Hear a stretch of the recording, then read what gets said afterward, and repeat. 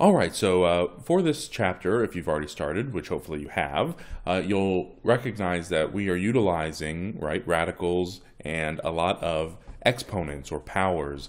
And many of your professors may have already given you a chart similar to this, but if not, I want to make this available to you as either a download, so simply send me an email and just say, hey, can I get the power reference sheet?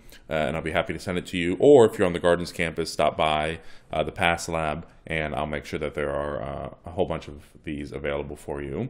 And all this is a reference or cheat sheet for your powers or your exponents. So for example, let's say that you want to know what 8 to the 5th power is.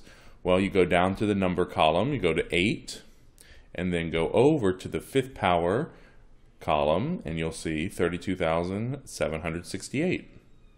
Let's say you wanted to know what 14 to the 7th power is. Well, go down to 14, go all the way over to the 7th power, and you'll see 105,413,504, so on and so forth. Now, in this particular course, we're probably not going to be using, right, 20 to the 8th power, right? That's probably not going to be something we're using.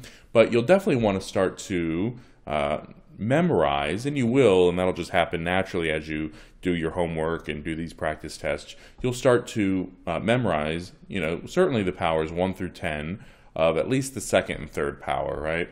4th power, 5th power, all of those, you can utilize your calculator or the chart, but you will start to, recognize what, 8 to the 2nd is, right? 64, 8 times 8. But again, we're going to be using this chart for a lot of the work that we do on this practice test. So if you need one, by all means, just let me know, email me, and I'll be happy to get one out to you.